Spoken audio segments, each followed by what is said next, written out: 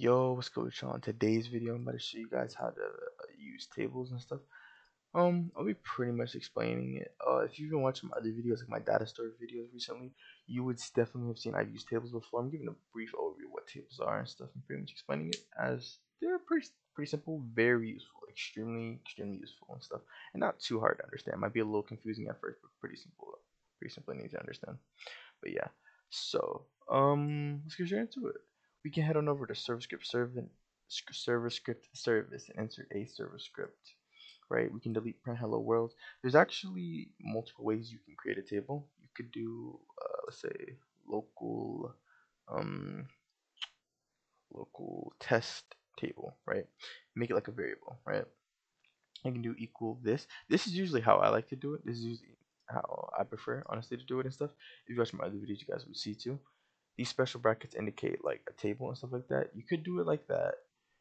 And then you could simply write like 1, 2, 3, right?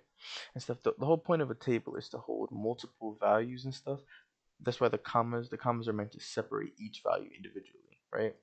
Now, you could also do it like kind of like this and then enter, and then you could also write it like, I believe it's like 1, yeah, 1, 2, 1, 2, 3, and 4, then yeah, you guys just keep going like that. Now, obviously, you can't do it like that. You need a comma because the whole point is to separate like each one and stuff, right? So there is multiple ways you guys can make tables and stuff. I'll show you guys how tables are displayed. So we can say local table is equal to, and then we'll say I don't know, apples, oranges, grapes, right? And then we want to print the table, right? And I'll show you guys. Oh, sorry, wrong thing. And we want to print the table. So here's what a table will look like in the output, right? It's pretty much it'll look like this, like with these lines, because it's multiple things. The first thing apples, second thing oranges, third thing grapes and stuff, right? As you can see, the whole purpose of a table really is to hold multiple we'll say multiple values, like data, pretty much. That's how I really interpret the whole point of tables and stuff. Now, to add values, not add values to tables, say you wanted to have a table that like it held a list of like every single player that joined the game, which of course is very useful and stuff. That's how people use welcome badges and stuff. Either a table, or they would have like a value under the player to check if they joined the game already, if this is the first time playing the game. So say we had it like local joined table, right? And then we made a function, right? We said game.Players.PlayerAdded connect function in parentheses plr, which is short for player, then press enter, right? And then we would do if table.find, right? Table.find means he's going to search the table, whatever table is the haystack means table, like whatever table you're looking for, or looking through, I should say, right? So you put join table. Then the needle is pretty much like the value you're looking for. Then you could put the number if you have the number, but usually I just put the whatever I'm looking for. So plr.Name, that's what we're adding, right? So pretty much if pretty much for the function, if we find that the player's name is within the table, then print player has already been added, right?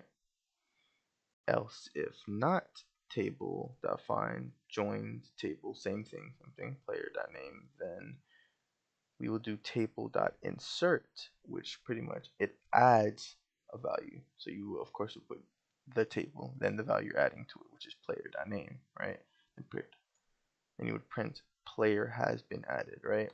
Now, just to give a little bit of clarification, tables do not have like no type of auto saving. Like to make a table save, you would have to like save it with a data store and stuff. Pretty much what I mean by that is if I were to join the game, if I were to join the game right now, it of course is gonna say player has been added because it like the table is empty, right? Now if I were to leave, like let me show you guys what I mean. If I click play, right, it's gonna say yeah, player has been added. I don't know why it does this. Like it's like this weird glitch, but anyway, player has been added to the table, right? Now if I press stop and then I go back into the game, it's gonna say the exact same thing. Player has been added. It'll keep doing this and stuff. The reason why, I don't know why it does that black screen stuff, but anyway, the reason why it keeps doing this and stuff is because the table is blank. Like every time we start a new server, like the table is blank. Now while the server is currently like we'll say existing, then it's like it kind of in a way saves, but it only saves per server. What I mean is like, say if this server had me and another person in it, I join and it adds my name to the table, then I leave and join while the server is still up and running, it would then say player has already been added and stuff, right? Now, if you watch my data store videos, you guys will see how we save data with tables, but I'll show you guys real quick.